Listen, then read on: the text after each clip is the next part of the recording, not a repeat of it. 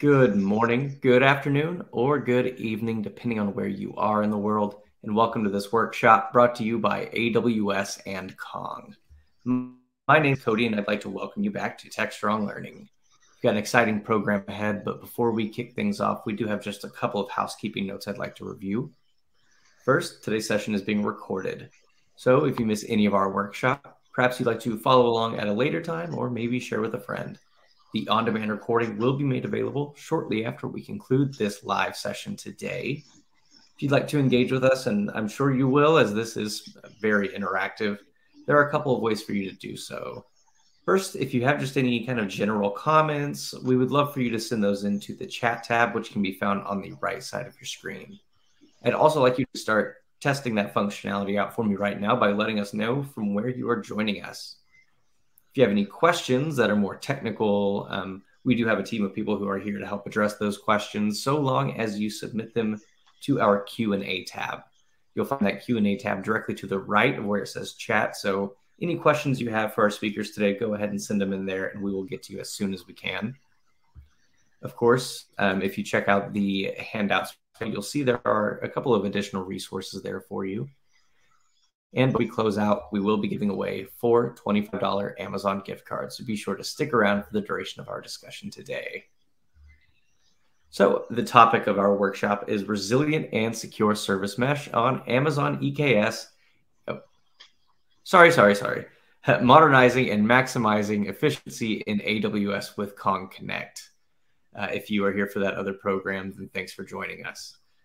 Today, leading us through our workshop, we have Div Shekhar, Partner Solutions Architect at Amazon Web Services, Claudio Acquaviva, Software Architect at Kong, and Mark Sivill, Senior Solutions Engineer at Kong. So Div, Claudio, and Mark, thank you all so much for joining us today. I'm going to let each of you introduce yourself a little bit. So Div, why don't you go ahead and get us started? Yeah, I'd love to. Thank you so much there, Cody. Hello, everybody. My name is Div Shekhar. I'm a Partner Solutions Architect at AWS, and I'm based out of Austin, Texas. I'm very happy to be speaking at the Modernizing and Maximizing Efficiency in AWS with Konnect webinar today, and looking forward to share a bunch of good information with y'all. Please feel free to ask questions and interact with us, and we'll be sure to answer them. Great, thanks, Div. My name's Mark Sivill. I'm a solutions engineer at Kong. What that effectively means is I spend a lot of time chatting to companies, just trying to understand what they're trying to do and how Kong can potentially help them. I'm coming up to my first year's anniversary at Kong.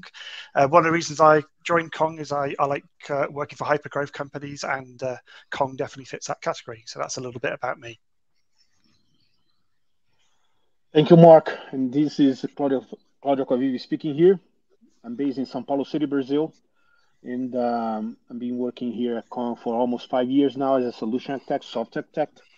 As a matter of fact, personally speaking, I've been working with AWS folks for a long time, 2 years or so, with multiple collaborations, like including not just AWS platforms, including Kubernetes, EKS, ECS, EC2s, auto-scaling group, this kind of thing, but also multiple AWS services, in order to implement these typical API gateway policies, including Cognito, OpenSearch, Prometheus, and Grafana for AWS, and so on. So I'm delighted to be here. It's a pleasure talking to you all. Thank you. Great, Claudio, thank you. So just before we get hands-on, I just wanted to kind of just give you an overview of what we're doing in terms of an agenda. And then before we get to the hands-on, just give you a little bit of a scene setting with what Konnect is. So just a couple of minutes before the team sort of then take it away. After I've done my introduction, Div will be kind of going through the prerequisites of what needs to be done. So we'll get you spun up on Konnect and also get you set up in AWS. He'll then go through just setting up a data plane, and I'll tell you what a data plane is within the initial overview. Set up some basic services and routes and some plugins, and then Claudio will kind of top us off with some other use cases beyond the simple use case that Div will show. So that's what we're planning to do for the next couple of hours. In terms of, before we get to the hands-on, just a little bit about what Konnect is itself. Now, in order to do that, I need to first talk about what the gateway is first. So just briefly talking about what the gateway is. If we look at the left-hand side of the screen, we can see that there are a number of consumers that want to use a number of different API services, which effectively go through the Kong proxy. You might hear of us talk about the gateway or data plane. We may use those terms interchangeably. And then onto the right, we have the business logic, which is ultimately what the consumers have. So why is there a need for this gateway in the middle? Well, if we look at the right-hand side and we think about the organizations that we're currently working in, chances are we've got a number of different technologies in there. So, you may be on AWS, or you may be in the process of moving some of the on-prem stuff into AWS. So within the AWS world, you may be looking at things like Lambda, EC2, EKS to potentially host your logic. Your logic may be in a number of different languages, for example, like Go, Java, Node, even some of the newer stuff like Rust. It could be in any different type of language. In addition to that language, there's probably a number of different frameworks that allow you to build out that functionality. And on top of that, you've then got a number of different protocols that you can expose these APIs out. So effectively, that could be REST, gRPC, or GraphQL, or anything that's sort of new and upcoming. So the challenge with that type of setup is there will be multiple ways that you need to do very common functionality across that. So if we think about observability, getting those metrics out to a different data store that can port on it, chances are that all those projects will do it in a slightly different way. So how can you apply that policy once, do that reuse once, and save all those other projects at the back end having to reinvent the wheel all the time? Another common use case will be authentication. So, for example, how do you make sure that when people log into these, all these different services and all these different frameworks, it's through a consistent mechanism, it's the same, and it's also been audited. So effectively what Kong is doing is applying a policy layer. People talk about cross-cutting concerns. Other people talk about reuse of logic. It's applying it in that one place, so you don't have to kind of reinvent it in all those different ways across all those different back-end business services.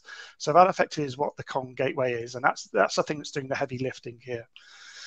So the benefits of that is it's going to be quicker to deliver applications out because you're not having to reinvent the wheel all the time. You're reusing that logic once. From an architecture application platform perspective, there's going to be a consistent security across all those different services. So if and when you do get audited, it's just easier to prove that you have got that security in there. And we would argue that we've got one of the most efficient gateways out there. So for bang for buck, the throughput for the amount of infrastructure is relatively low. And from a developer's perspective, we've also talked about cross-cutting concerns, just making it easier for the developers to focus on the business logic side of things rather than sort of focusing on the plumbing. And because of the way that the gateway is put together, we can build things through effectively deployments that you state effectively what the infrastructure looks like rather than sort of leaving it to chance with fat fingering and doing things through a GUI. So the gateway is the thing that's doing the heavy lifting. So as people consume the services, what you need is something to tell it how it needs to operate, how to apply those policies, those different services, and that's where the control plane comes in. So effectively, we're going to focus on Konnect, which is our SaaS offering. We also have an on-prem offering as well for the control plane. But for the focus of today, it's just going to be on the control plane. Now, because we're also managing that control plane, there are a number of different services that we also can provide to manage a gateway, which are the Service Hub, the Runtime Manager, Analytics, and Developer Portal. So we're not really going to be spending much hands-on time with any of these in any great detail. But what I wanted to do is just kind of flag it up so that when you look at Kong after today's session, you can think about how this might apply to what you're doing within your organization. So the Service Hub is all about managing and tracking the APIs that you've written. So half the battle is getting the APIs out there. The second battle is actually getting people to go ahead and use those APIs. And also, how do you handle change with those APIs? So for example, you've released a great API, time evolves, things need to change. You might need to version that API. So how do you kind of handle that? And that's what effectively what the Service Hub is doing, is giving you that framework to do that.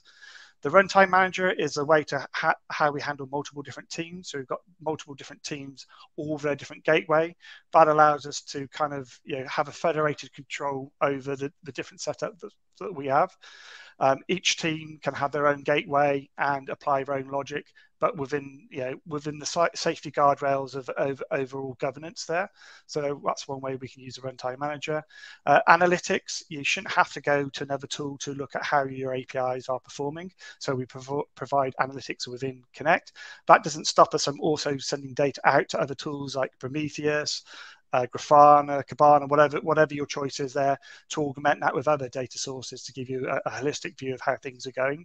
And finally, we have the developer portal, which builds on top of the service hub, which is all about presenting the different versionings out to the public. So again, I said half the battle is getting people to use the services. So you've built this great service. How do you let people know about it? How do you let people interact with it very quickly? So that's the developer portal. So unfortunately, we're not going to have time to get hands-on with these today, but just letting you know those capabilities exist within Konnect. So the benefits we have from Konnect, again, quicker to onboard customers because we're giving all that documentation out through that portal, and we have the ability to kind of balance the governance with innovation here. So you're not stifling people with a central governance model, and you're not leaving it to the other extreme where people build things independently that you can't keep and manage. There's also the ability around the additional infrastructure avoidance, so you don't have to install infrastructure on premise. We manage that for you in the cloud. And again, from the developer perspective, there are advanced cross-cutting concerns, advanced policies that we can introduce, and also things like the managing the API health. You can do that within Konnect itself rather than having to look at another tool. So if we just briefly reflect on what we're going to build in today's workshop. So starting in the middle, we talked about the gateway, which is doing the heavy lifting. So looking at the left of the screen, we've got consumers that are coming in, going through the gateway and accessing these services on the right. So something called HTTP, which we'll set up shortly. There's also going to be a Lambda function we're going to interact with. As I mentioned before, Konnect is the thing that we'll also be spinning up, which will be telling the gateway what to do. As this is sitting on Amazon, we're going to be using EKS to actually do some auto scaling, so how we can scale things up and down with the gateway. And we'll also be using a couple of other Amazon services around Incognito for doing the identity, and also Redis for a bit of managing state. So that's all I wanted to cover. With that, I will hand over to Div.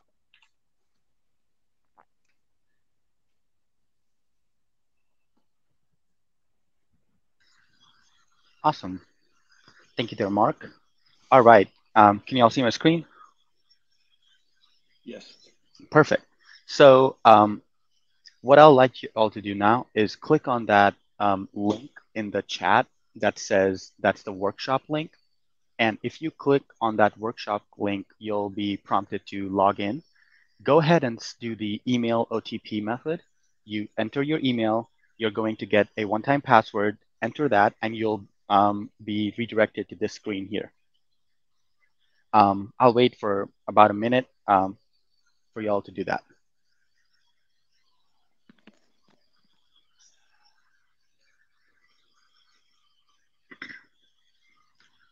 While we wait, I'm just going to talk about Workshop Studio. Workshop Studio is the platform that we're going to be using today to get access to the workshop content as well as the AWS accounts that you have today. So you're going to have access to a temporary AWS account for 48 hours starting right now. So you can play along with me right now, or you can even go home and do the workshop there. It's already going to be pre-configured with all the resources that you're going to be needing for today's workshop, and yeah, and anything else. And it's going to auto close after 48 hours. So feel free to use that to the fullest. All right, anybody was able to get here? Can I get like a yes from somebody?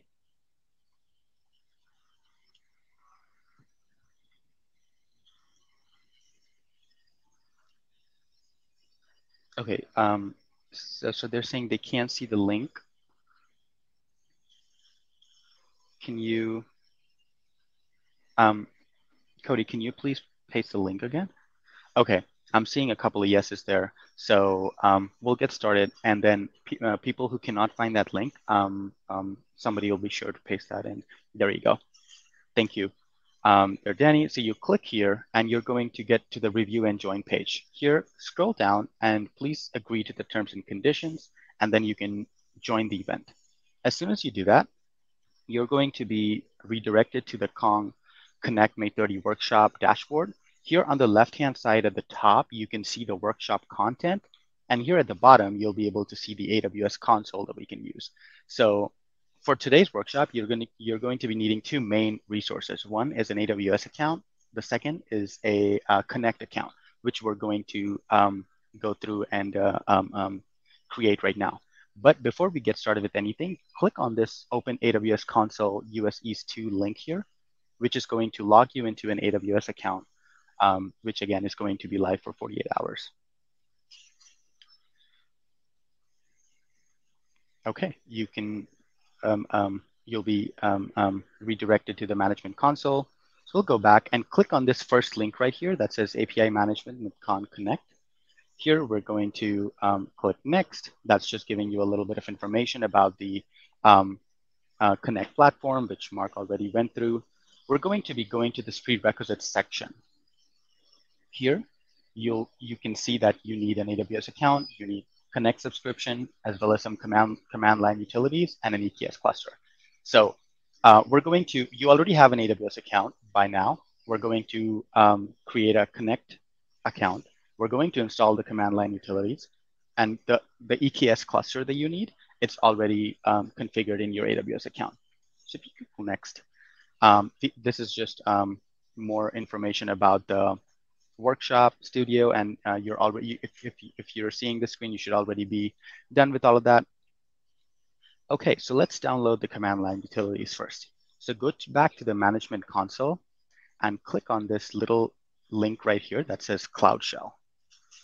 If you can click here, it's going to open a browser-based terminal. So what Cloud Shell is, it's a browser-based shell, basically for you to run command line scripts in and get access to your AWS infrastructure through the command line directly through the browser.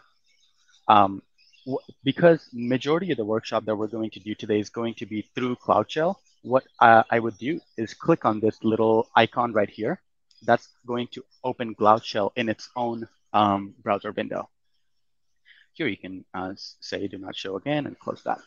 Okay. Now that we have access to our Cloud Shell, let's go back to the workshop link, copy this install utilities command and paste it in the Cloud Shell environment.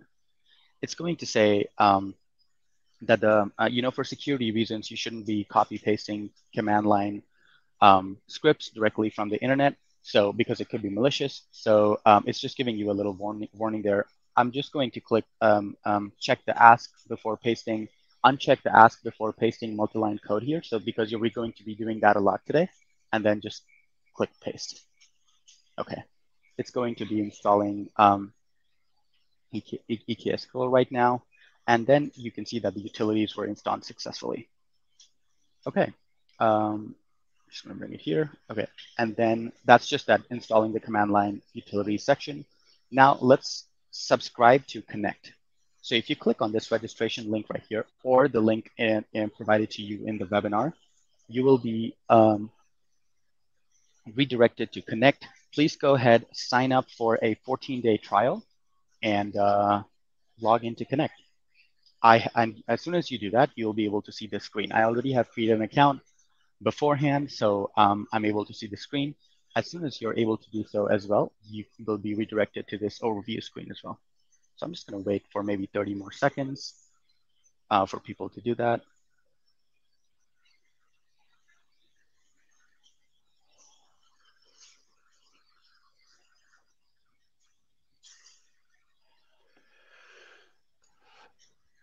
Okay, the 12-digit event code.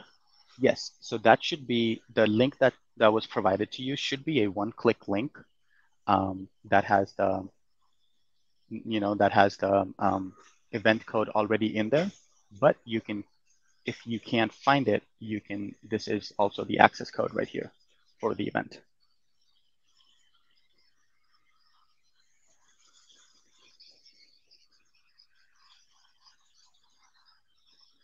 Okay, yeah, I can slow down a little bit. Sorry, while I was going through it, I couldn't read chat. Okay, I'll wait for everybody to catch up for maybe 30 more seconds.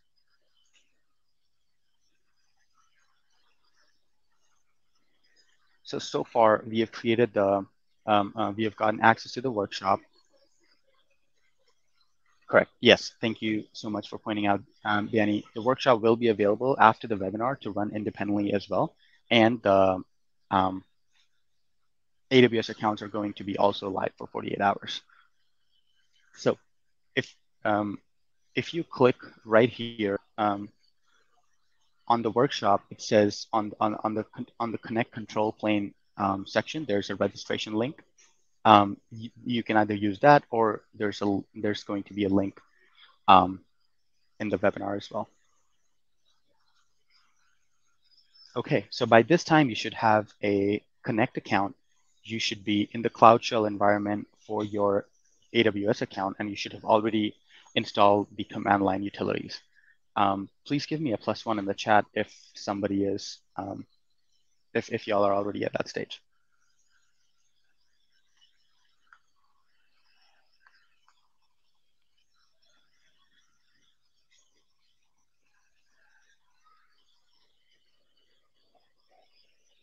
Okay, perfect.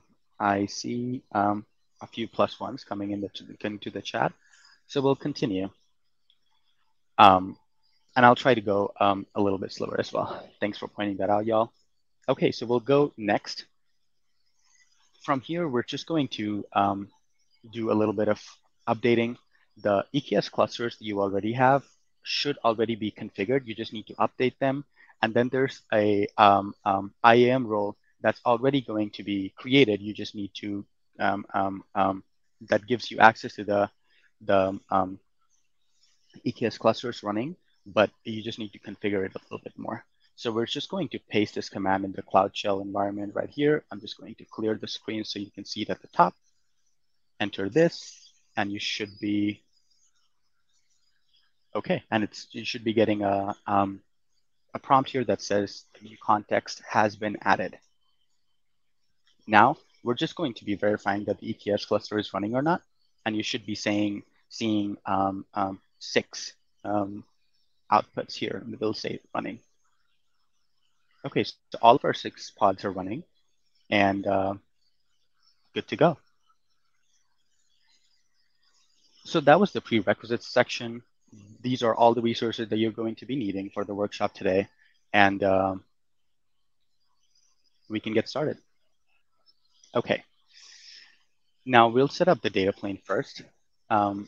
These are just like a little bit more information about how the reference architecture is implemented that we're going to run through the workshop. Mark already talked a lot about some of this, so I'll skip to this section. Okay, so let's create a new runtime instance. For that, we'll first go to the Konnect section of our workshop. Here, we're going to click on Runtime Manager at the left-hand side. There's already going to be a default Runtime Manager grouped here, so we can just click that. And then you can just click on the plus new runtime instance right here. This button, this big blue button. When you click that, we're going to be selecting Kubernetes. Okay, and now just leave everything as it is right now, and then let's redirect ourselves back to the workshop, and let's install some things on the Cloud Shell first. First, since we're going to be deploying our data plane with the runtime instance running, oh, we already covered the Kubernetes part. Let's add the Helm repo. So you copy this command right here and place on the Cloud Shell environment. And it'd say update is complete, happy helming. And then we'll just create the namespace for our data plane. Okay, so the namespace Kong has been created. Now, let's generate some certificates and install those as the certificate and the key in our Cloud Shell environment. So go back to the Konnect website. Click on this link right here that says generate certificate. That is step 3.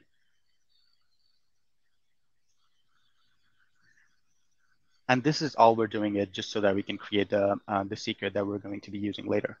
But okay, so here please copy this cluster certificate code, go to your Cloud Shell, and then we can just create a file called tls.cert, and we can paste the certificate contents in there.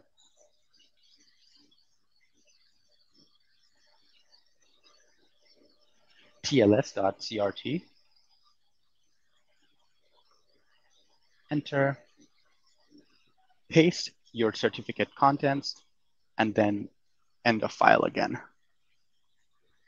Now we already, and then you can check this, that this file has been created by just doing ls, and you'll be able to see that the file name tls.cert has already been created right here. I'm just going to clear the terminal again, and let's do the same thing for the certificate key file. So I'm going to copy this key code, go to my Cloud Shell, do cat, what was the name of the certificate?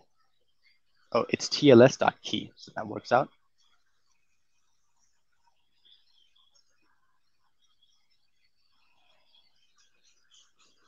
Enter and paste the key that you copied from Konnect, and then just write end of file again, and you should be able to ls again and check that the key has also been created.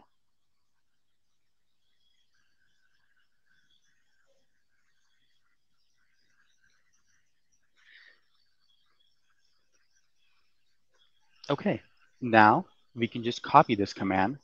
That'll help us create the secret, and paste it into your Cloud Shell environment, and it says that the secret Kong cluster cert has been created. With me so far? Great. Now we're going to go to the next, which will be, if you go back to the workshop, just click next, which will be the Konnect data plane. Here, we're actually going to be deploying the Konnect data plane onto our AWS environment. Go back to the Konnect website, and you can click this config, and you can copy this configuration parameters right here and paste it into a file called values.yaml. We'll do a very similar thing like we did for the certificates. We'll just do cat. Here, let me clear my terminal first so you can see it at the top.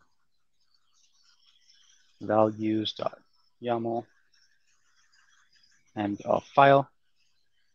Enter here, paste the content, enter again, and do end of file.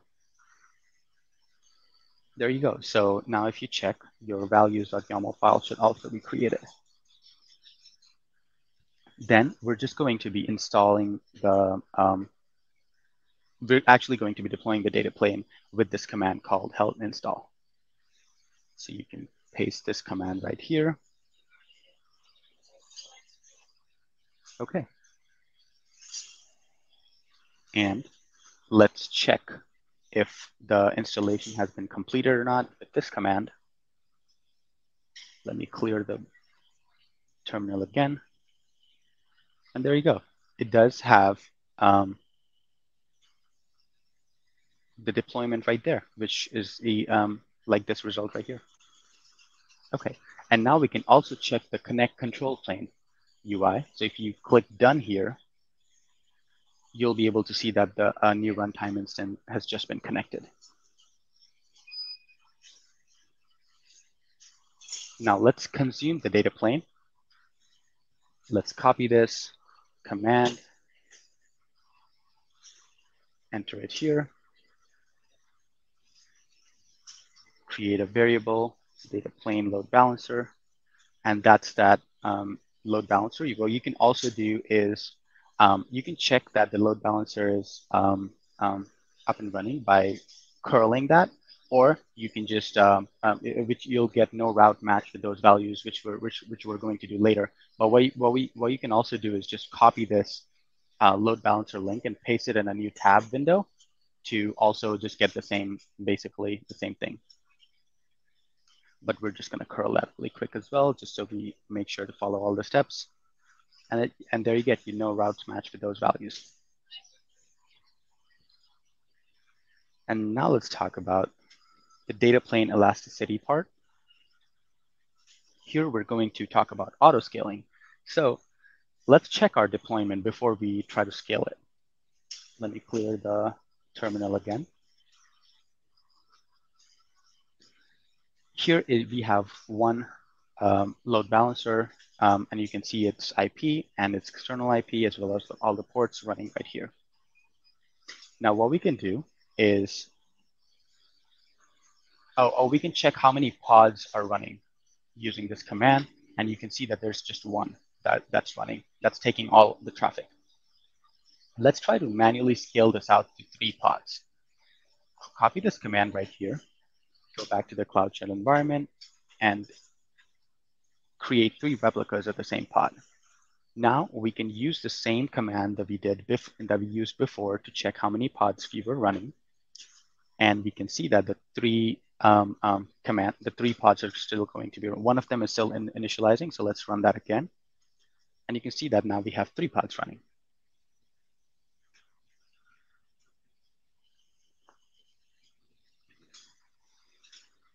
Oh yeah, and if you check our the Kubernetes service again, we'll see that the new IP addresses have been automatically tagged. So we'll just clear this terminal, enter this, and you'll be able to see that we have, you see the endpoints are the 3 that we're running from before. Okay, so let's talk about the horizontal autoscaler. So before we do that, let's reduce the number of pods to 1 again. Let me clear the terminal. All right, so it says that the Kong deployment has been scaled. We can check that really quick again. And 2 of them are terminating, only 1 of them is going to be running. Let's clear that again, and let's go back to the workshop, and let's talk about the horizontal autoscaler. Okay, before we do that, we just need to install the metric service, which is required for the HPA to work. So we'll just click that, and just using a kubectl command, install the metric server. And we can check that as follows, right here.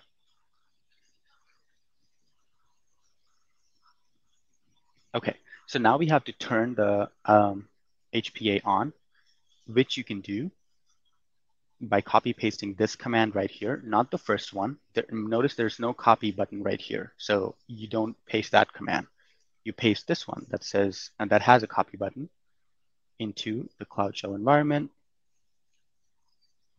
And you can wait for that to finish executing. And you can check that by using this command.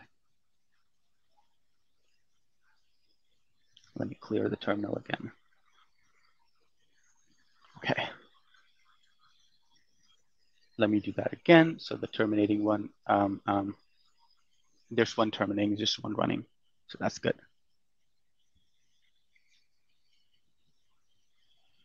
Oh, and you check the status of your HPA as well to see what percentage of the targets are they using this. If you do it again, it's unknown right now, but if you do it again, you will be, I think, get 0 or 1% or something. There you go. Let me clear this again. Okay, so now we have deployed the data plane, and we have also successfully autoscaled it. So we go to the next section, which will be the service route and plugin. Here. Now we go back to our Konnect GUI. Here we click on Service Hub, which you can find from the left-hand side, like sidebar. You can create a new service package right here. And let's copy paste this display name, which is service 1. And you can just put in a dummy description as well. Save this. Here, let's create a new version. Back to the Konnect one, create the new service version, call it V1. And yes, leave the default runtime group as default. create.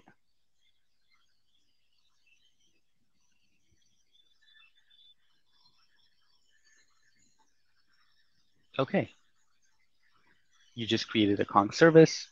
Now let's go to the next one and create an implementation as well as a route.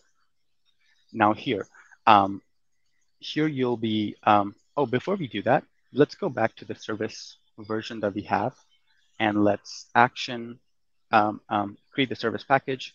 Let's action and publish to portal first.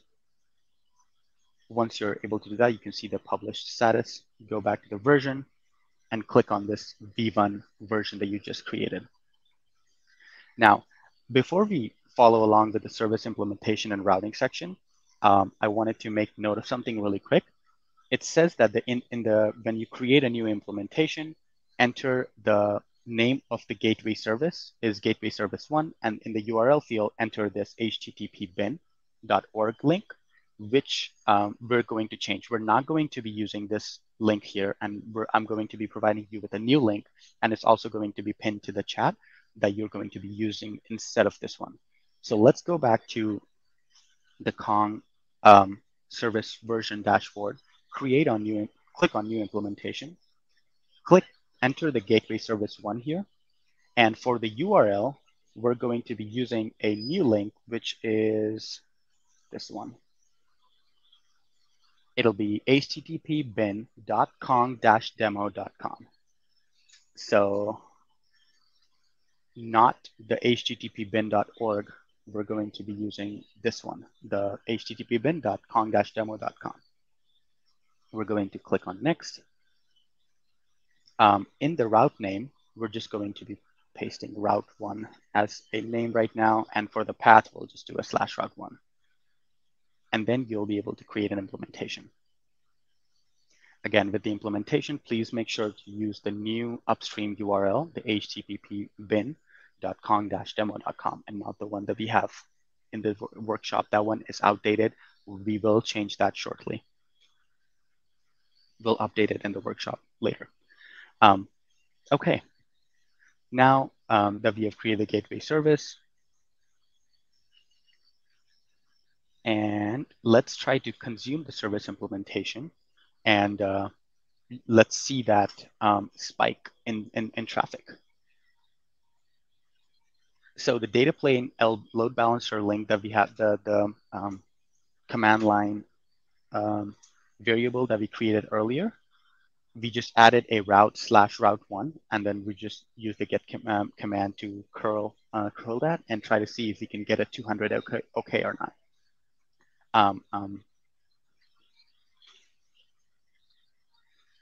If you go back here, you'll see the it says, and if you go back to the Konnect, before we do that, let's go back to the Konnect side. You see the service version right here. There is no traffic. There's no data display. Let's fix that. Go back to the Cloud Shell environment that you have, and let's curl that route. Okay, and as soon as you see that, we got a 200 okay response. But if you go back to our service version and we also refresh the page, we should be able to also see a spike in traffic there with the 200 okay. And there it is. Isn't that beautiful? It is. Awesome. So yeah, so congratulations. As it says on the workshop, you have now reached the end of this module, and you have your first service set up, running and routing traffic proxied through a Kong data plane. Now I'm going to be handing it off to Claudio, and he'll walk you through some of the most common use cases. Thank you, Div. Yeah, let me share my screen. Claudio, do you want to? Yeah, I'm sharing my screen now.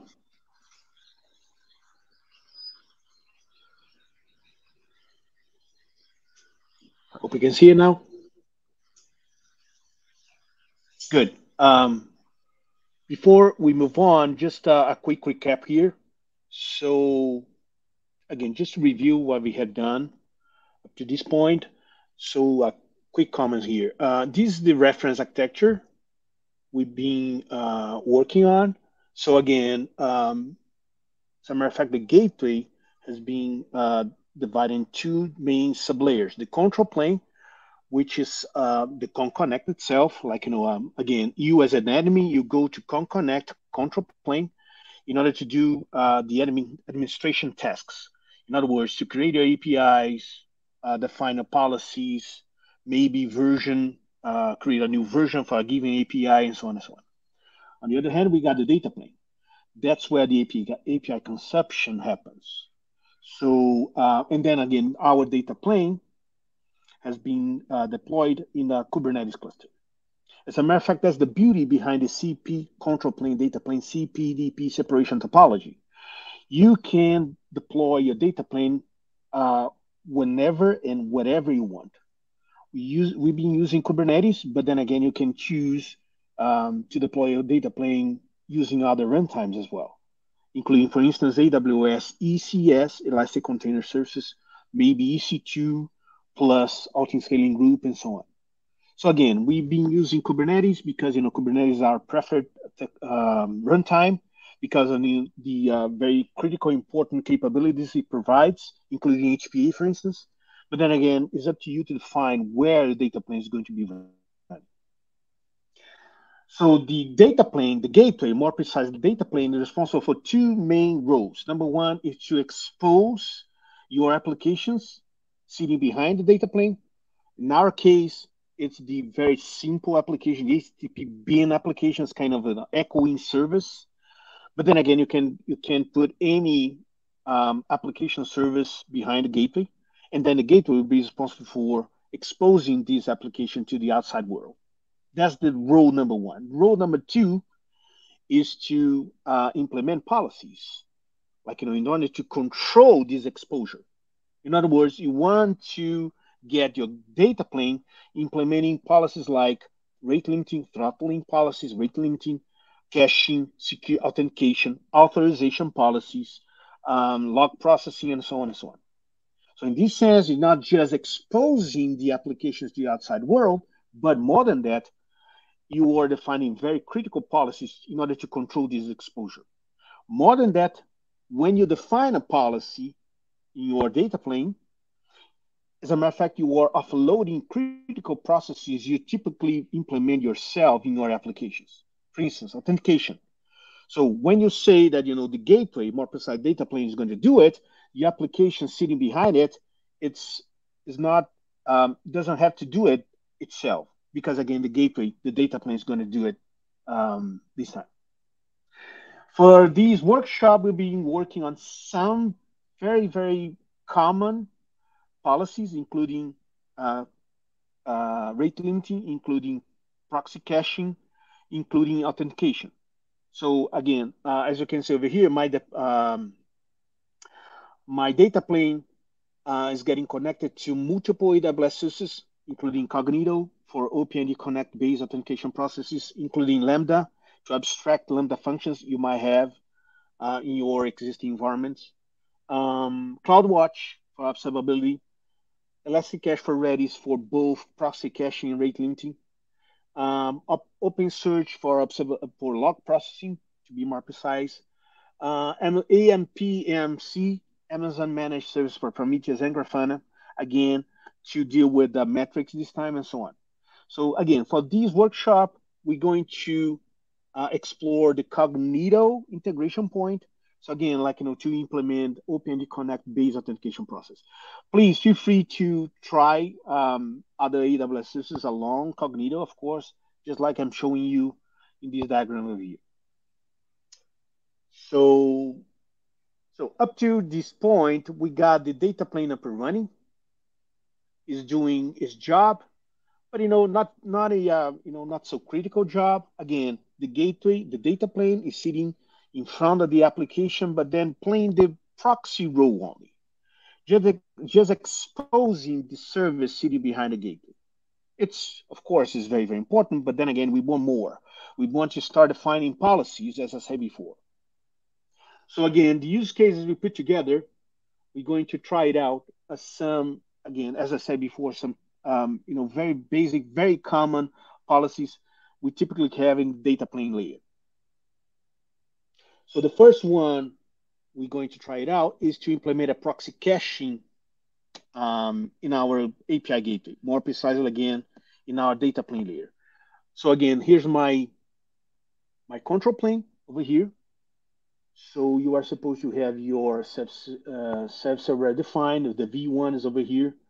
And then if you click on this V1, you're going to see the route one already defined here. And then just like Div did before, he's just consuming the row. Consuming the route, I'm sorry.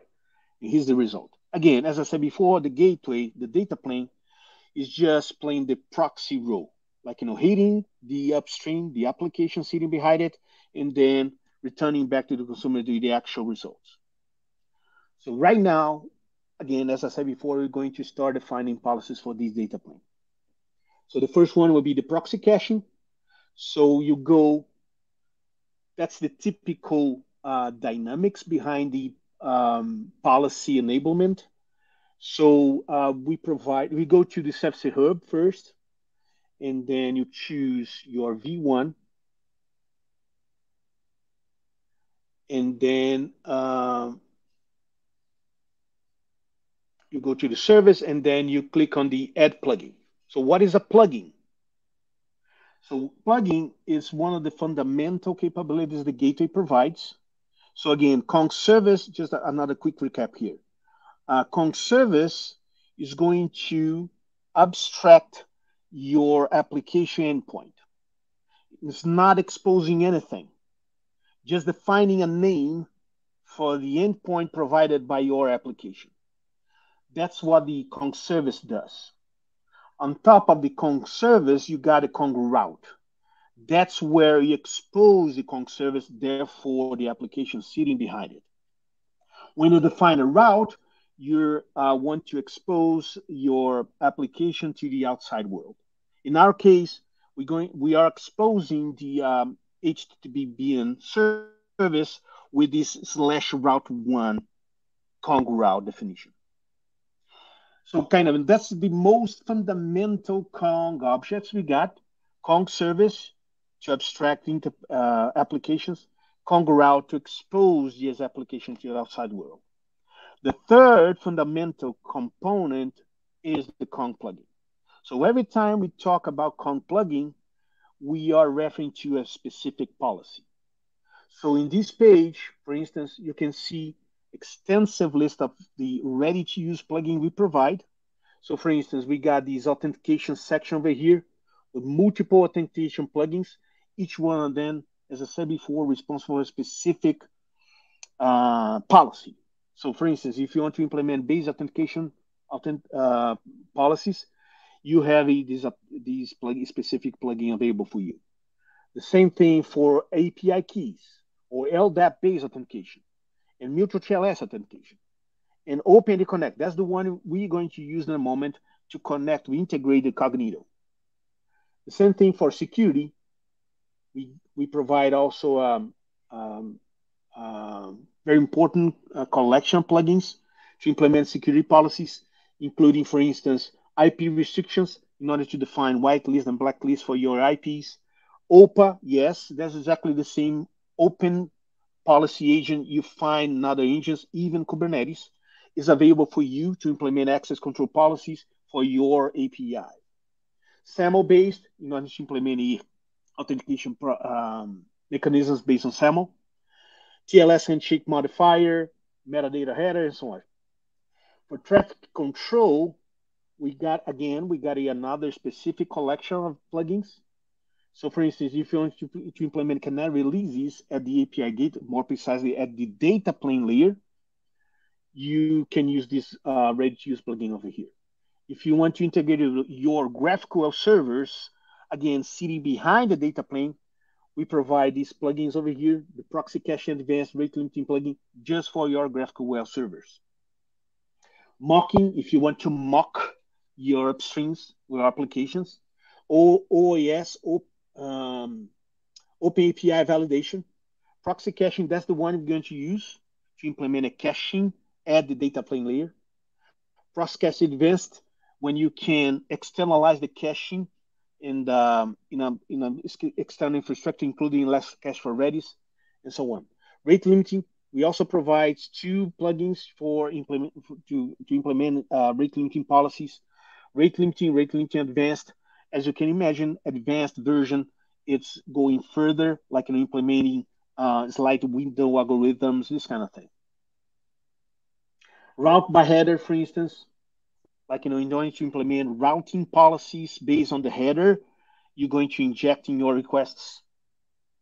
Where specific plugins to implement policies when we come to these WebSocket kind of communication, not a request response, but a WebSocket, like the communication in two senses. We do provide some plugins in order to control this communication as well. Serverless, that's the one we're going to use in another use case, how to abstract an existing AWS Lambda function with the gateway, again, more precisely with the data plane. So the consumers, they don't know you got the Lambda function sitting behind the gateway. So again, the consumers, they're going to send regular REST-based requests to the gateway, more precisely to the data plane. The data plane, as a matter of fact, is going to do the translation of your REST-based request into AWS Lambda call.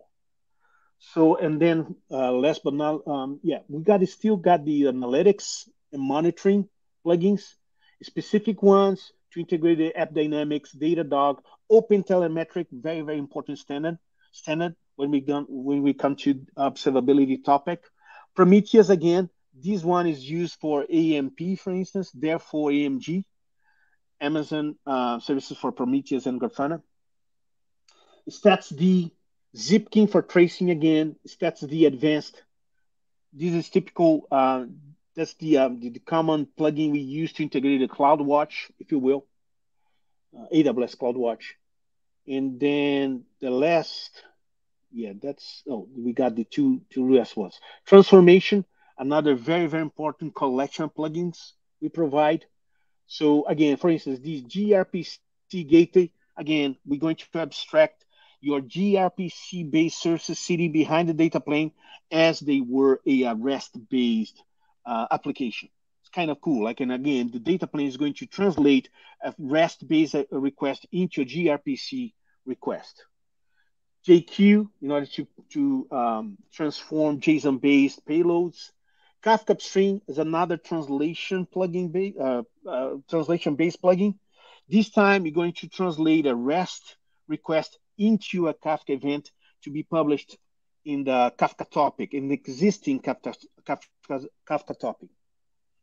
Request transformer and response transformer, they're responsible for transforming the requests before routing them to the upstream, and then response transform is going to do the opposite, like to transform the responses before getting back to the consumers. Last but not least, logging. Again, more logging-based plugins. So in order to support, very, very basic file-based logging, you're going to produce files with all these requests that have been processed by the data plane.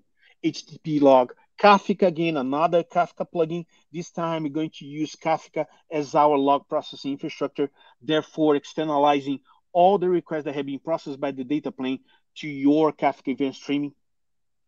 And the TCP log, UDP log, that's the one TCP, mostly TCP log, that's the one you typically use to integrate the AWS OpenSearch, for instance, and maybe others, like FluentD, for instance, Logstash, and others.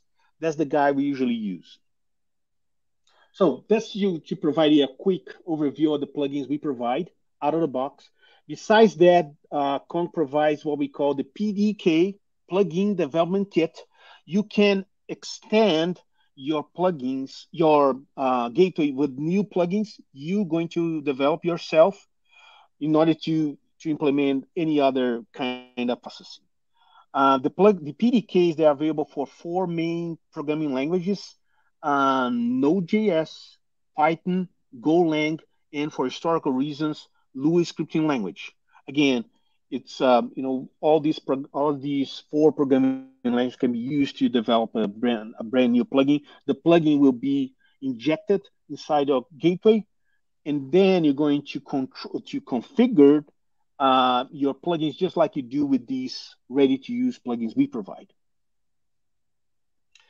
Okay, good. So now getting back to our use case, we're going to implement a proxy caching policy for this route we just created. So again, click on this proxy caching plugin inside traffic control. There is a proxy cache plugin over here. And then you're going to get redirected to a specific proxy caching plugin configuration page. So there's, as you can see, there's a specific list of configuration settings for your plugin. We're going to use the basic ones. For instance, time to live.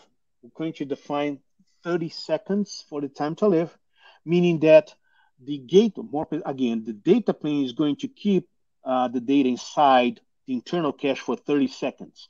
After that, the data plane is going to purge all the data out of the data plane memory. And then the strategy is going to be memory. Again, meaning that each data plane is going to implement its own caching infrastructure. And then you click on save. And then again, you can see the proxy caches over here. Here's your V1 version. Here's the proxy caching. The route is over here, and so on. So if you try to consume the route again, click on this one. Go back to cloud. Let me clean this up. Try to consume the route again. As you can see here, that we got a brand new headers in our response. The cache status with a miss value, meaning that the data plane didn't have anything available inside the cache. So the data plane had to go to the upstream in order to satisfy the request. What happens is, if we try to consume the route again, we're going to see exactly the same header, this time with a hit value, meaning that this time the gateway, the data plane had everything it needed to satisfy the request. Therefore, didn't have to go to the upstream in order to grab data out of it. So at the end of the day, we're going to get an even better performance times because of that. Of course, if we wait for 30 seconds, the data plane is going to purge this data out of the cache, and then you're going to get the miss cache status again.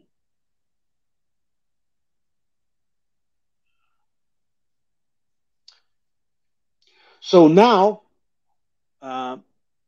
we're going to apply exactly the same plugin, but this time we're going to apply the plugin to a route, not to a service. So what's the difference? Difference is, first of all, a service, a Konnect service,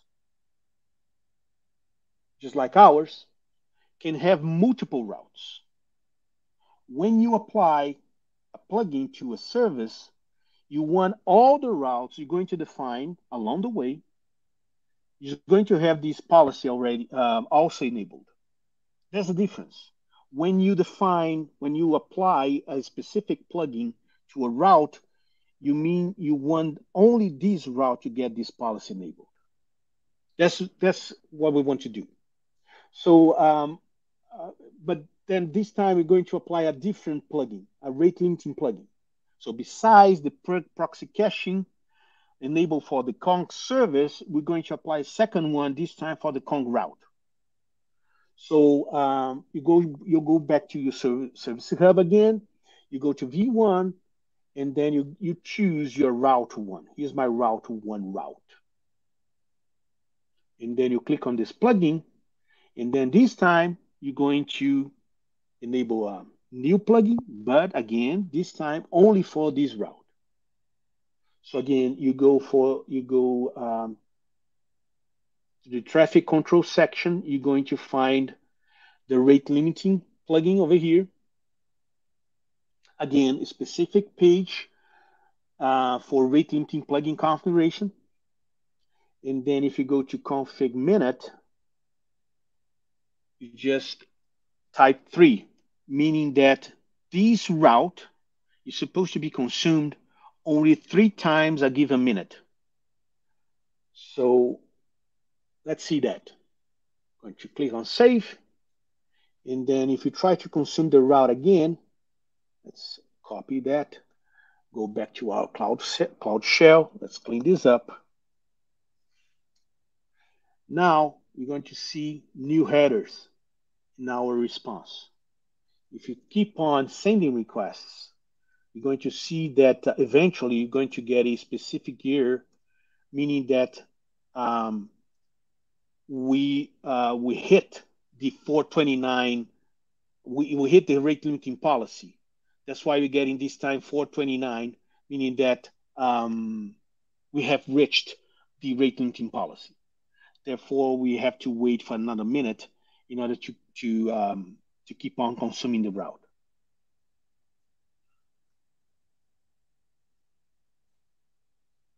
There's another thing. There's another visibility for our plugin. So you can enable the plugin for a specific service or a route, as I said before. But now we're going to apply the plugin in a way in a way we call it the globally plugin, the globally setting for the plugin. So this time, when we do it, so when you apply the plugin globally, we mean that the plugin will be enabled to all routes and all services you're going to define along the way. So regardless if it's an existing one or you're going to create it later on. So here's what we're going to do. We're going to delete the proxy caching plugin of our service. So here's our service again, service V1. So we're going to delete this one because it's being enabled for the specific service. So you're going to delete this one. And then we're going to click on add plugin and do it again. But this time, exactly the same settings, but this time is going to apply globally, meaning that all the services and routes will have the proxy cache plugin enabled. So the TTL, exactly the same one. So the TTL is going to be 30 seconds, and the strategy will be memory. And then, again, this time we got the plugin set again, but this time globally. So again, when we come to these plugin settings, we got 4 levels of visibility. You can apply a plugin to a service, you can apply a plugin to a route globally, and then the 4th option for plugin setting is to specific for a specific consumer. You're going to set a specific plugin to a specific consumer, meaning that you want to control not the API consumption, generally speaking, but as a whole, but it's specific for a given consumer. We're going to do it in our next use case. So now we have what we have so far. We got the proxy caching enabled globally, and then we got the rate limiting enabled for the route. Now we're going to apply a new plugin, the 3rd plugin this time. More than that, we're going to enable the plugin for specific consumers. So first of all, let's protect the route with the specific security mechanism, just a very simple one, the API key authentication mechanism. So again, you go to the Service Hub, your service, your version, your route, and add another plugin. As we did before, is the rate limiting plugin, but then you're going to add a new plugin. This time, the API key plugin.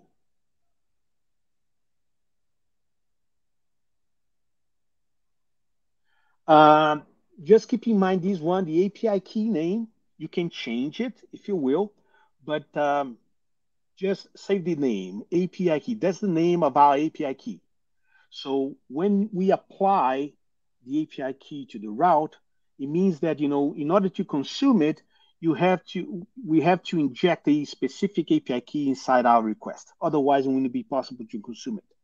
And then the API key should be named API key. Again, you can change the name if you will, but then, you know, we're going to keep that way. And then again, if you go back to plugin, now the route has got two plugins enabled, the rate limiting and the API key. So what happens if you go back and try to consume it? Clean this up again. So we are not allowed to do it. 401, meaning that the data plane didn't allow us to consume the route. Why is that? Because we don't have any API key injected inside our request. So what should we do in order to consume it? Now a new Kong object comes to play. So what we call the Kong consumer. Again, another recap over here. We have a Kong service to abstract your service, your applications, Kong route to expose them to the outside world, Kong plugin to define policies, and then the fourth notion of the Kong gateway is a Kong consumer. When we say Kong consumer, we don't mean exactly a person, an application. We mean any request with a specific headers injected inside of it. So that's what we call the Kong consumer. We're not really interested about, you know, who sent that, who is the, of course, for the API key kind of policy. Of course, if we deploy other plugins, just like OpenID Connect, of course, we're going to ask for specific credentials for your given users and so on and so on. Not this time. We're just interested about a specific API key. And then in this sense, we're not really interested about who injected the API key inside the request. It could be a person. It could be an application. It could be anybody. The thing is, you're just interested about, hey, is there any specific API key inside the request? If there is, we're going to check it out. So that's why we need to create a Kong consumer. So you going to create our very first Kong consumer. Again, you go to runtime manager. Here's my runtime manager. My data planes over here, my instances, runtime instances of my data planes is over here. As a matter of fact, yesterday I created another one. 3 days ago, I created another one. This one I just created for this workshop. But that's it. And then you click on consumers. Oops, I got two consumers over here. Let me delete this ones. I got some consumers created. I want to start it from scratch. Okay, good. So only consumer one. Okay, that's fine. Consumer one. Go. And then we're going to create our new consumer. So first of all, you got to provide a username, just a name. Consumer one could be anything. Consumer one. That's it. And then if you click on this consumer one, you're going to see the consumer one definition. Of course, we don't have anything defined, but inside here, we got this credential tab. That's the most important thing. Yeah. So what is a credential tab does? So a credential, that's how you define this consumer has to have a API key injected inside of it. And then the API key can be anything. For instance, in our example, the consumer should have these 1, 2, 3, 4, 5, 6 key injected inside of it. inside of the request they're going to send along the way. Again, here's the credentials for my consumer. Now I'm able to consume the route. This time, oops, let's go back to CloudWatch, Cloud Shell. Now I'm able to do it. And then again, why is that? Is our API key injected inside our request? So what happens if you send the wrong API key? Again, 401. What happens if you send a key with a different name, API XYZ, for instance? Again, 401. So the pair should be the name of the API key we defined during the plugin setting, and then the actual value for the API key we define for the consumer.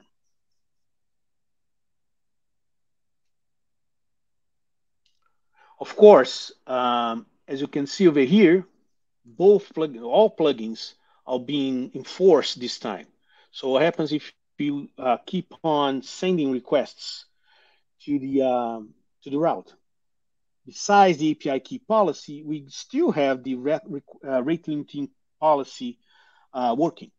So again, we're getting this 429, not because of the API key, because again, we have reached the rate limiting policy. Now we're going to play with the consumer a little bit more. So this time, so far so good. We got the route defined. We are protecting the route with both policies, rate limiting and the API key policies. But this time we want a slightly different scenario. So as a matter of fact, we want to provide multiple API keys. We want to control the consumers, not the routes. So let's say I'm going to be one of the consumers, and then I'm going to have a specific rate limiting just for me. And then there will be another consumer with a different rate limiting just for him. That's the kind of use case you're going to implement right now. So not a generic rate limiting policy, but instead a specific rate limiting policy for each one of our consumers. So, for instance, here's the example. We're going to define the consumer one with this API key, but a specific rate limiting policy for the consumer one. And then consumer two, you're going to have not just a different API key, but a different rate limiting policy. So again, first of all, we need to define a new our new consumer.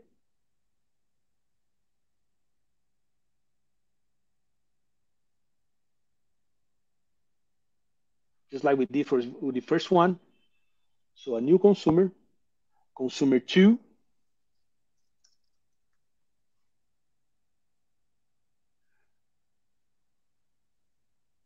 The consumer two is going to have the same plugin. As you can see over here, now we got a specific context. Konnect is just showing me the only the plugins we are able to define for this specific consumer. That's why we don't have other plugins available for us. But then again, oops, I got to delete the plugin number one. Yeah. So delete the API key first.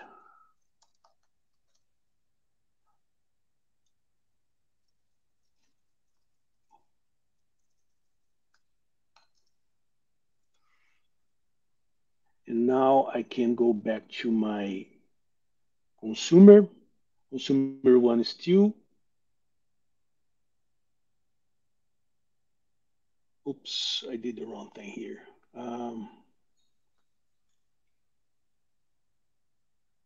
Yeah, I gotta go back to my route one. Okay, good. So yeah, consumer one should be a plugin. The API key. Where's the API key?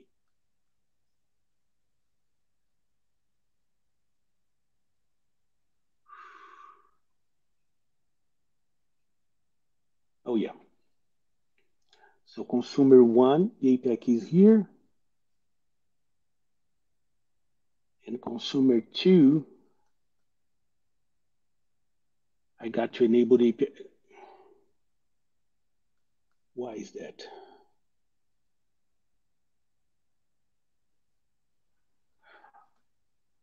Oh, I'm sorry. I did the wrong thing here. So I got to, the route one should have the plugin enabled, the API key, plugin enabled, my fault. Yeah. And then the consumer one is going to have a specific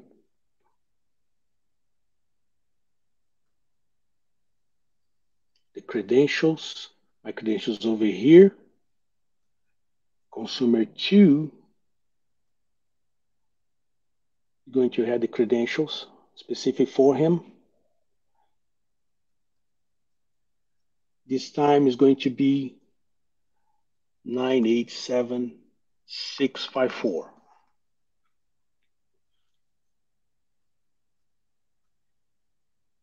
Okay, good. So now I'm able to consume both using both API keys. So again, if you try to consume it with a different one, we're going to get a 401. And then if you use the first key, we are able to do it. And then the same thing for the new API key, 5 and 4. So I'm able to consume the route using the two API keys, regardless who is the consumer. But now we got to control each one of these consumers with a specific rate limiting. So first of all, we're going to go back to consumer number one. And then consumer number one, besides the credentials, again, here's the API key credentials we're going to define a plugin specific for it. And then the plugin, the plugin is going to be the rate limiting. And then for the consumer number one, we're going to define a policy 5 times a minute. So consumer number one can consume the route, but only 5 times a given minute. Here's the credential again. Here's the plugin, just for the consumer number one. So we got to do similar things for the consumer number two. So here's the credentials for consumer two. And then we're going to apply the same plugin, second instance for the plugin, but a different rate limiting policy. This time is going to be 8 requests per minute.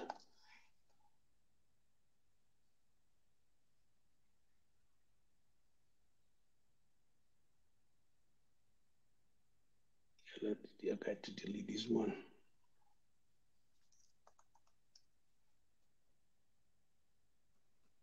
So what happens if you go back to our CloudWatch this time and try to consume using the API key number one, the first API key? So we're going to have a specific plugin policy in place, 5 times a minute. And what happens if you use the second API key? We're going to have a different policy, this time 8 times a minute. Of course, we can, again, if you keep on sending requests using the API key number one, eventually you're going to get an error saying that we have reached the rate limiting policy. Of course, the API key number two is still available for me because I haven't reached the rate limiting policy for this specific one. So again, that's the fourth visibility for the plugin enablement. Again, a plugin can be enabled for a service, for a route globally, and specific for each consumer you're going to define.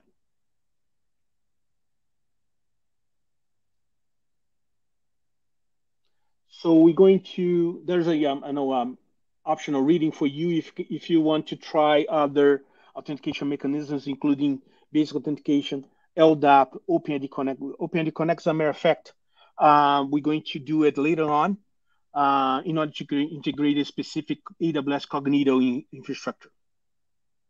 That's, as you can see over here, we're going to do it later on. The authentication, not just implementing OpenID Connect authentication mechanism, but also get integrated the AWS Cognito, external AWS Cognito infrastructure. Before doing so, just wanted to show you a very nice policy, just to transform the responses before getting back to the consumers. Now we're going to use the request transformer plugin. So again, we go to our route 1. Again, here's the plugins we have enabled for the route 1. And then we're going to apply a new one, this time the request transformer. Inside the transformations section, we response transformer. And then for the add headers, we're going to do a very basic one. Inject a new header in our response before getting back to the consumer. Very simple. As you can see over here, you can remove headers, you can add new JSON or update the existing JSON before routing back to the consumer, rename headers or replace headers, and so on and so on. Right now, we're just adding a new header before getting back to the consumer. So again, if you try to consume route 1 again, clean this up. So here's my new header get injected inside my response. Very quick and powerful. As a matter of fact, quick, easy, but powerful policy we typically implement in the API gateway layer. Now it's time for the OpenID Connect. It's another another authentication mechanism you can implement. Again, API key is very basic one, like totally handled by the API, more precise data plane. Now we're going to have this handshake in place, getting data plane together with AWS Cognito infrastructure available back there. So in order to, first of all, we got to create a Cognito infrastructure. So again, we provide a, let me open this up. We provide a collection commands you should run yourself in order to get a Cognito instance available for you. So again, we got to be a little bit more specific. We provide a cloud formation template for you. That's the guy. If you open this up, you're going to see a cloud formation like creating the Cognito infrastructure for you, and so on. So you just have to copy and paste the commands over here. And then you are supposed to get your Cognito infrastructure deployed in a moment.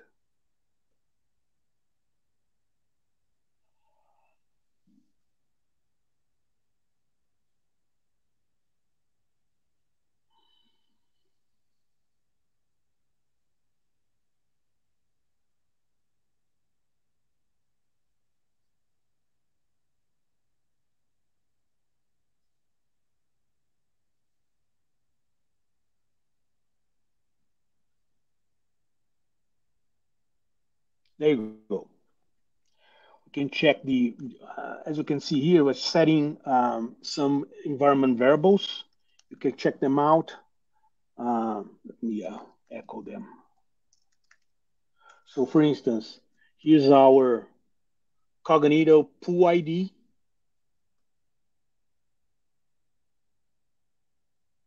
For those familiar with Cognito, Cognito provides these notions, Cognito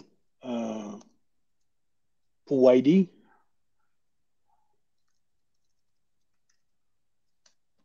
So here's our pool ID and so on and so on. We're going to use these variables, environment variables, for the OpenID Connect plugin configuration. But so far, we got the Cognito infrastructure already deployed, is ready. And then it's just a matter to, again, to configure the OpenID Connect plugin. So more than that, let's grab the client secret. As a matter of fact, you can check your client secret. Use your client secret. The same thing, you can check the client ID, if you will.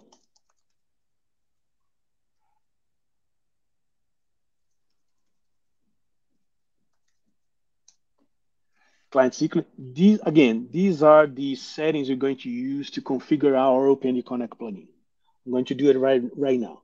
So again, that's the time to configure the OpenID Connect plugin.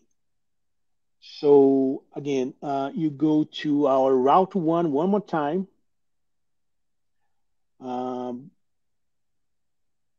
You can keep the API key, if you will, like having these two authentication mechanisms at the same time, if you will. Of course, you are supposed to provide both credentials, the API key itself and the OpenID Connect credentials.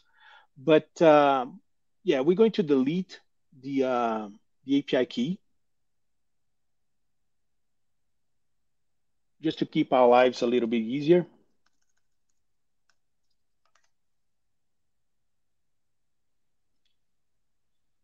Okay, good. So the route has the response transformer configure only. And then you're going to add the new plugin for this specific route. So you look for the OpenID Connect plugin. And then again, just like we did for the other plugins, we're going to get redirected to a specific OpenID Connect configuration page. You are supposed to configure the three specific settings: the client ID, client credentials, and issuer.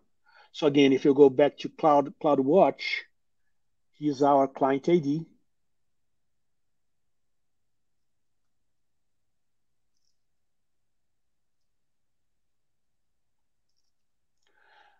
And now the client secret.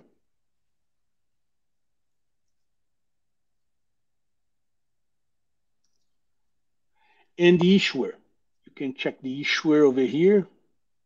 Again, echo issuer is the issuer. That's the Cognito, the main Cognito configuration. And make sure you got the authorization code set. Again, for those who are familiar with the OpenID standards, there are so many nuances, variations, options for the OpenID Connect authentication processes. So authorization code is supposed to be used to authenticate users, people. Client credentials, for instance, is responsible for authenticating applications. So you're not supposed to provide during the authentication process your credentials. The applications are supposed to do it automatically. So, and then just for the workshop, you're going to implement the authorization code. But then again, keep in mind, you can implement other OpenID Connect grants also. Both Gateway and OpenID Connect supports all these multiple OpenID Connect grants, as you can see over here.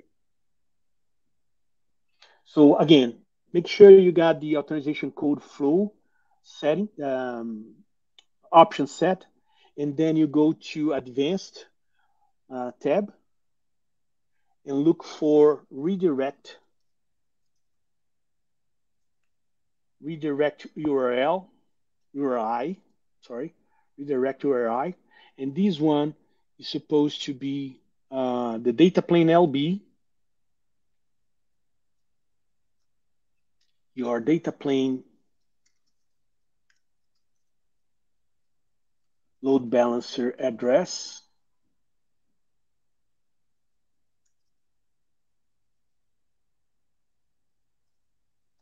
Another comment here, it has to be HTTPS.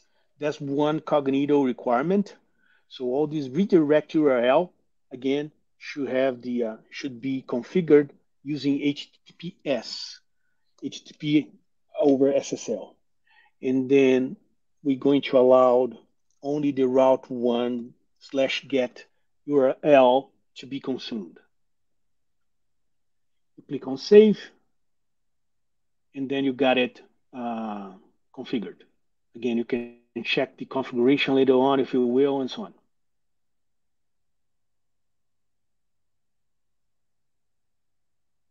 Now it's time to consume it.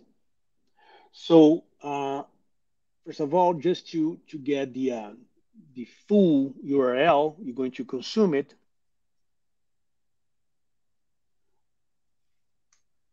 Here's the URL we want to consume. The route defined previously in our gateway. So you're going to copy this, and then I'm going to open another browser just to keep things apart. I'm going to use Firefox this time. And then I'm going to paste the route I want to consume. Because of the HTTPS, I'm supposed to accept the server distro certificate. And now I'm getting redirected to Cognito.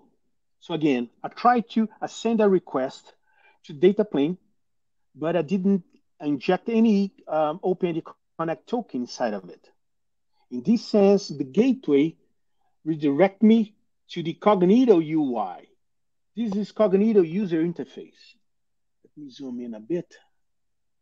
And then Cognito is asking me, okay, good. You need to get authenticated. You need to provide your credentials. I don't have any.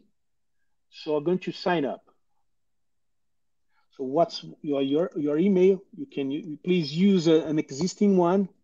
I'm going to use my personal one, my name, my last name, and my password. Again, the gateway is waiting for all this. I'm dealing with Cognito. I'm telling Cognito, here's my credentials, my new user, here's my credentials. I'm going to sign up. And then Cognito just send me an email with a verification code to my personal email. So I got to open my email right now.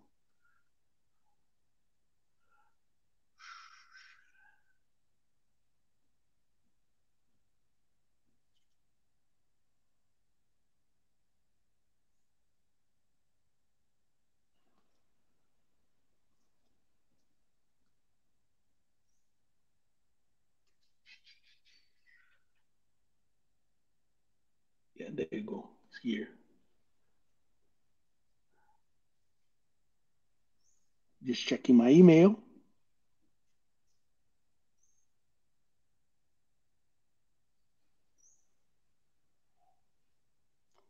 And then I just received an email from Cognito. And here's my verification code. Just copy that and paste it. So when I click on this confirm account, I'm going to get confirmed by Cognito. I'm going to get my user created.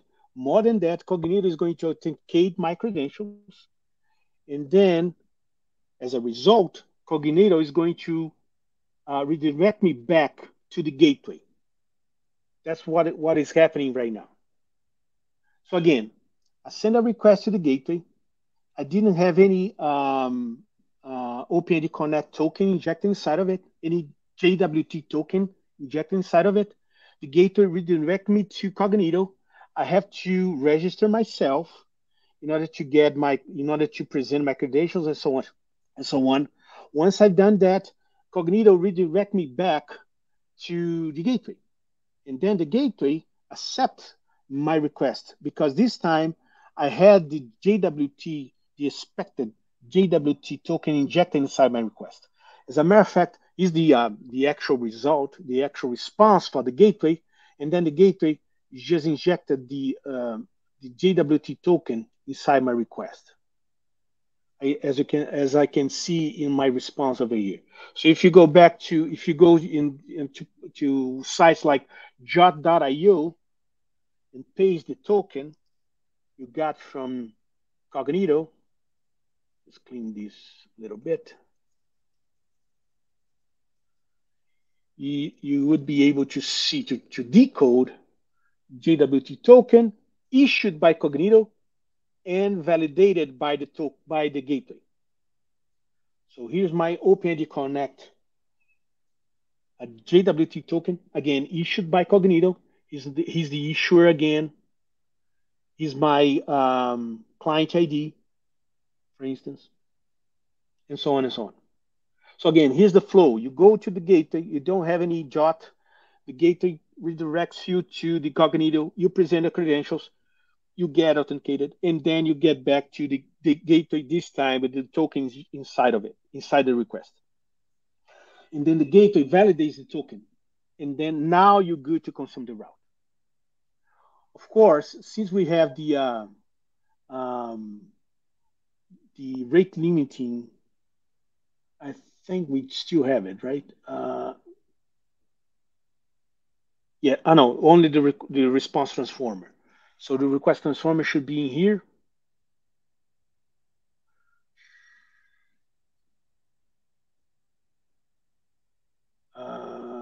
The headers, it should be somewhere here. But then again, you got the picture. So again, that's how the OpenID Connect plugin works. Like, to get integrated with Cognito to implement the OpenID Connect plugin authentication mechanism. Now moving on to I'm going to run this rate limiting Redis first. I think it's a more interesting one. So in order to get the rate limiting integrated, the rate limiting plugin integrated with Redis infrastructure. So before we doing that, I'm going to run start a loop consuming the route. So for instance, if you run this,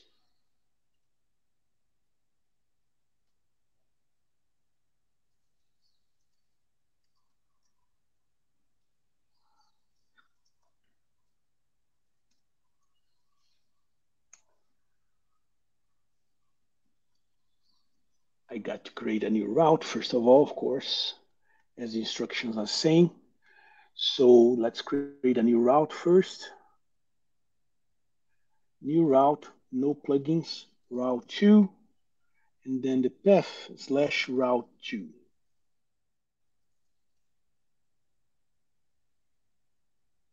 Route 2.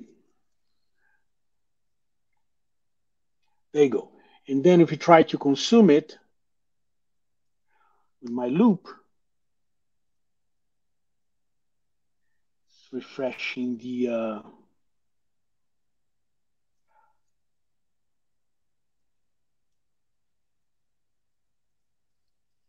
my service went down, I believe.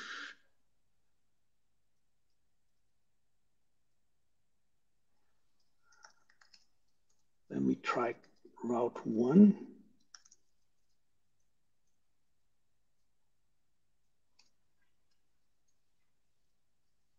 Oh, yeah, let me delete the OpenID Connect, otherwise I wouldn't be able to consume it.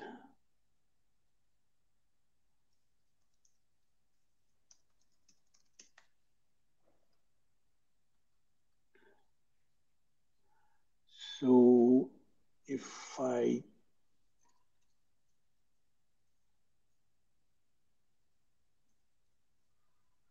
try to consume the, okay.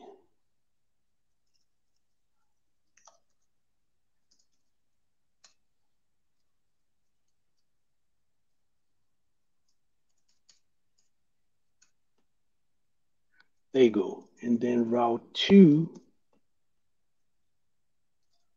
Oh, my route is not correctly defined.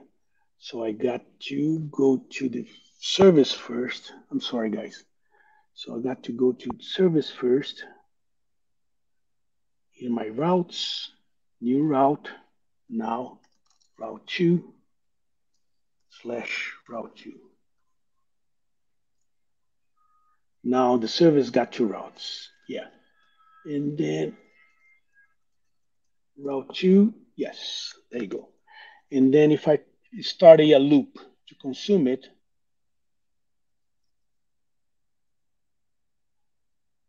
There you go. We're getting these 200 as expected. Just leave it, going to leave the loop running there. And then we're going to apply the rate limiting plugin as we did with the other route. So let's go back to route 2, and then route 2 is here. Set the rate limiting plugin just like we did for the first one. Traffic control.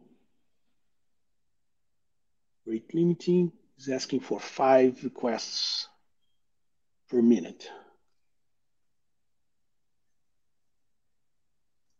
Again, if you go back to CloudWatch, you are supposed to get 429s right now.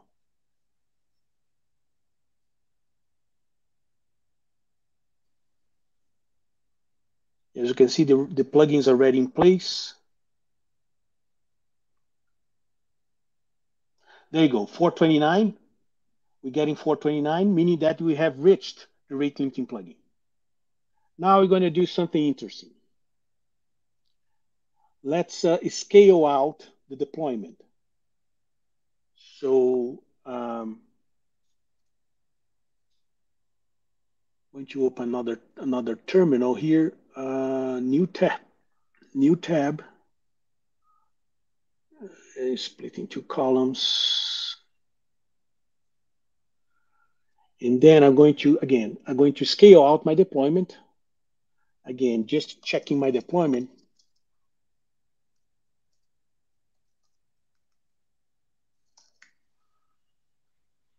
I got only 1 pod up and running, and then I'm going to scale out to 3. When I say, as you can see, the 3 pods is getting started. They're getting started, and then we're going to see a very interesting behavior on our left. So we're going to see not so correct behavior. So 200s, mix them up with 429s. A little bit strange behavior, because again, and why is that? Because each one of these pods, they're implementing independent rate limiting policy. That's the strange behavior we're going to see if you scale out your deployment. Again, because each one of these guys, they're implementing their own rate limiting policy. More precisely, each one of these pods, they are keeping track of these specific counters, rate limiting counters, independently. That's where the problem is. So how can we solve these issue over here? Yeah, that's why we solve this one, externalizing the policies. As a matter of fact, the counters to external infrastructure. So now we're going to deploy. Oh, and by the way, if you go back to my deployment, we're going to see new instances of the runtime manager. There you go, more instances over here, fresh new ones. Now, how can we solve this? We're going to solve this deploying Redis, first of all. We're not going to use Elastic Cache for Redis, just for these workshop purposes. We're not going to use external Redis. Again, the Elastic Cache for Redis. Instead, we're going to deploy Redis inside the cluster itself. So again, here are my pods. You can deploy Redis with this, creating a namespace for it, and then submitting the declaration. And then if you check the pods,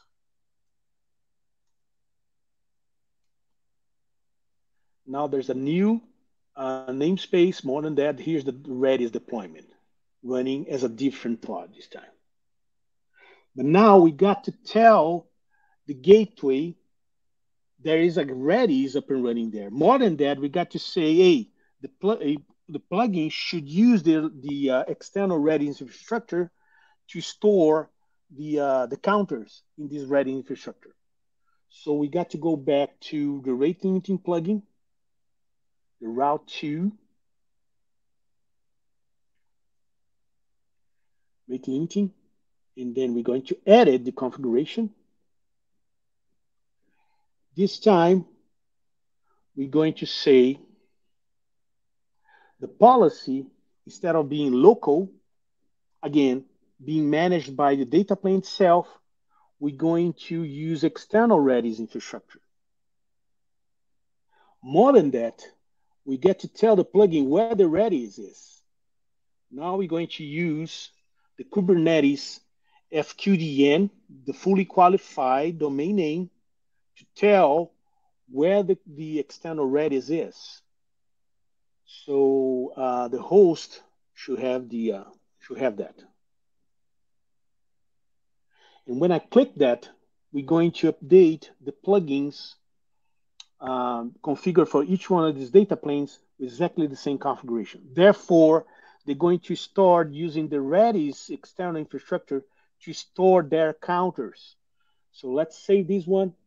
Just make sure I got the Redis thing, Redis host. Save this one. Let's go back to CloudWatch. And then you're supposed to not to see this strange behavior any longer.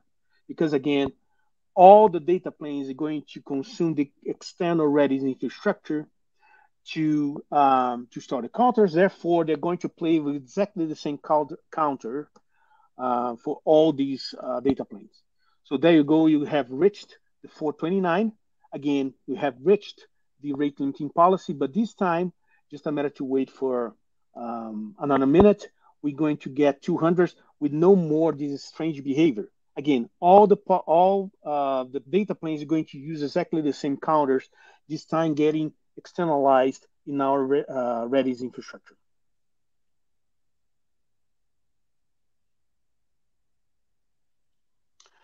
We are running out of time.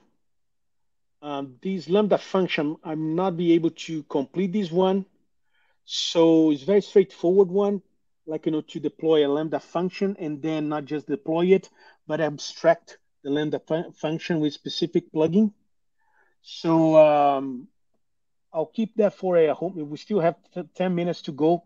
I'd like to keep that one to leave it to you guys to play it as a homework. But that's all I have. Like, to go through the main use cases implementing proxy caching, rate limiting, API key, and OpenID Connect authentication process.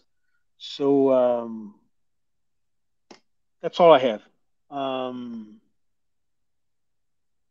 Maybe we should have a Q&A session right now for the remaining minutes we got. Mark, Div.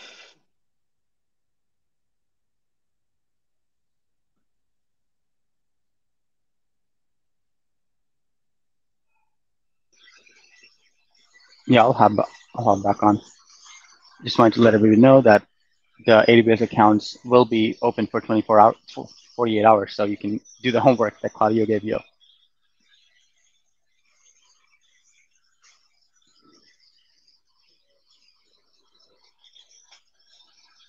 Oh,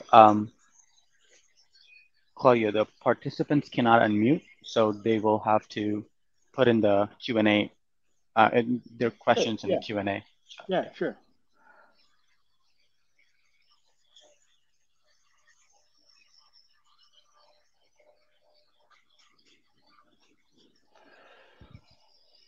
Yeah. And then again, just an invitation for you. The workshop will be there, is open to anyone. More than that, as Dave said before, like, your AWS accounts will be available for you for some time. But then again, even without an AWS account, you can do yourself. Of course, using your personal AWS account, your company's AWS account, if you will. But then again, the content itself is available for anyone. And that will be it.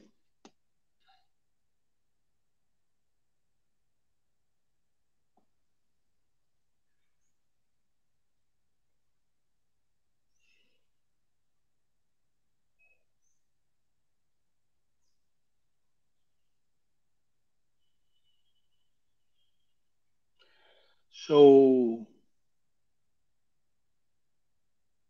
anything else, Div, Mark?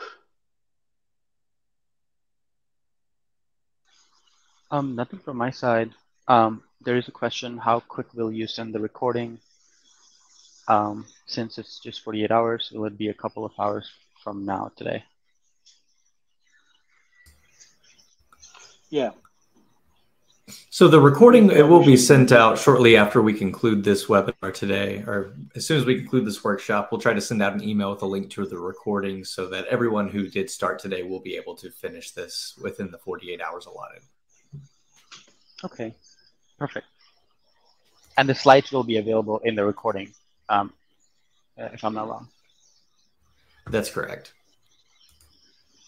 Claudio, we got one for you. It says, does Konnect support any kinds of as code style configuration like CloudFormation? Yes, absolutely. Absolutely. So again, like, we use CloudFormation to deploy not just Cognito, but, again, you can use CloudFormation to deploy the data planes, if you will, just like we did with the Helm charts. Yes, absolutely. You can use any other S code style configuration, if you will. For instance, Terraform and all other tools we got this time available for us, and so on.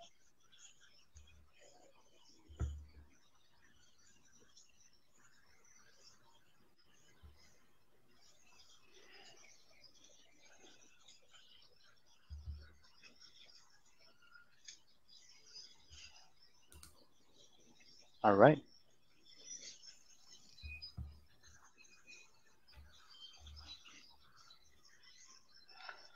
So if I have to try this on my own AWS account or rule, as a matter of fact, you have to have rules and policies set in order to create your own Kubernetes cluster. If you want to try it, to try the workshop using the Kubernetes infrastructure. As I said before, you can spin up any other AWS runtime, including ECS, if you will, EC2s, and so on and so on. If you try to do it again using Kubernetes, you should have a role in order to deploy the Kubernetes cluster, therefore to connect to the control plane and so on. So that's all. Of course, if you want to play with the AWS function, AWS Lambda function, again, you should have the role, granting you permissions to do it, and so on and so on. So kind of, it's up to each one of these services, as a matter of fact.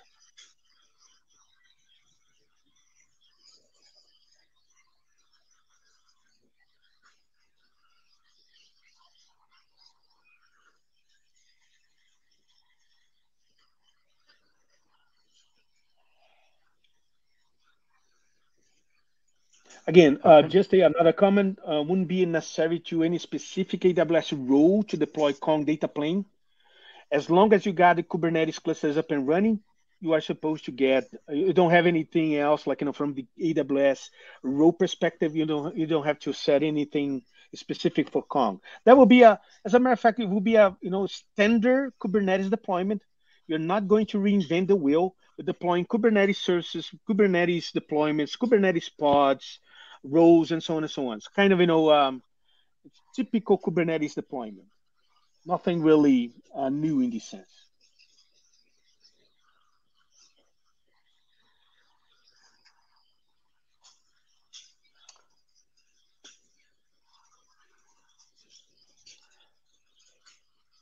All right.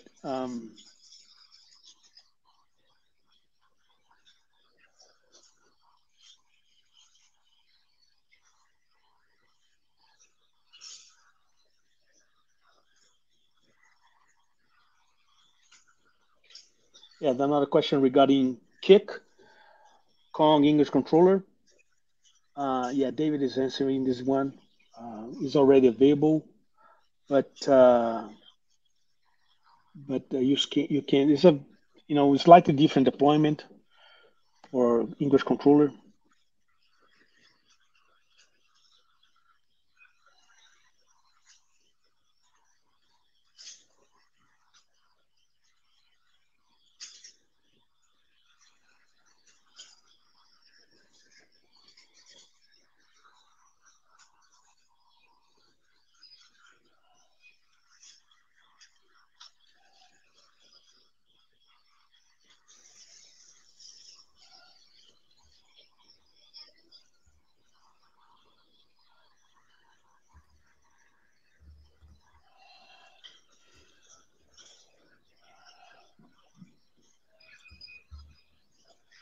Claudio, does this support any other IDPs other than Cognito? It says, how do I Oh yeah, integrate with?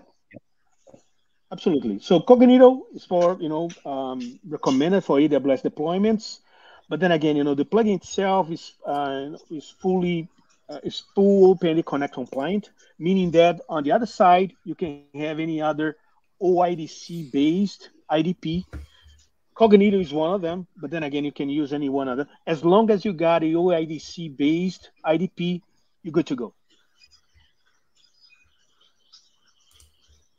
Of course, you're going to have slightly different settings for each one of them, but generally speaking, 90% of the settings will be exactly the same. Meaning that all these client credentials, client IDs, client secrets, client the issue itself, and so on. I didn't mention that. I'm sorry. For these specific OIDC, not just for your OIDC plugin, for a long list of other ones.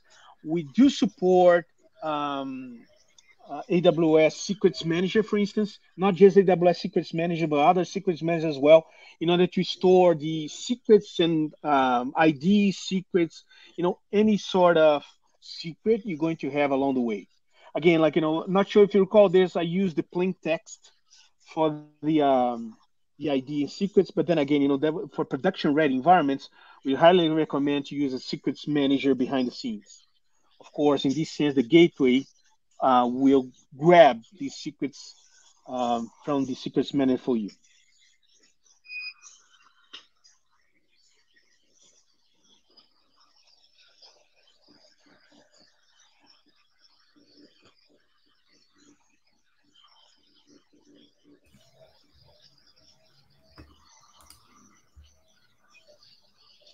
Okay, well, if there are not any more questions, we're just going to go ahead and close it.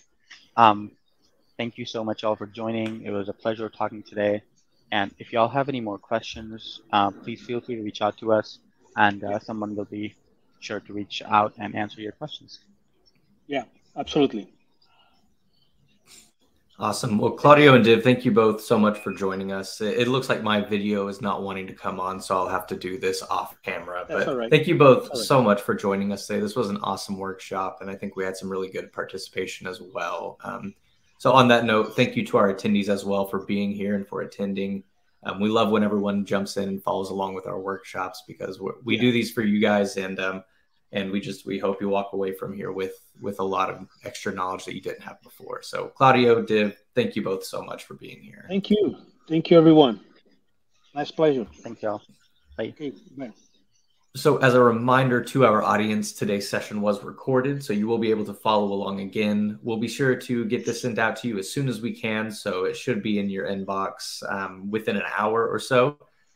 You can also find the recording living on the DevOps website at devops.com/webinars, and be sure to look in the on-demand section. The 4 winners of our $25 Amazon gift card drawing are Inola A, Willie R, Vilma J, and Robson A.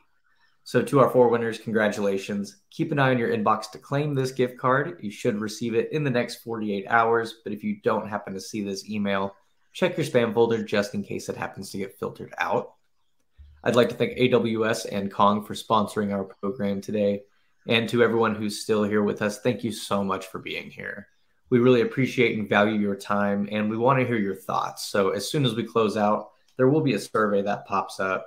Just let us know what you thought about this program today, or perhaps if you have recommendations for an upcoming program, do let us know there as well. We do want to hear your feedback. Otherwise, we do hope to see everyone at a future Techstrong learning experience. Have a great rest of your day. And to the Kong team, thank you all so much for being here. A pleasure. Thanks so very much. Have a great one.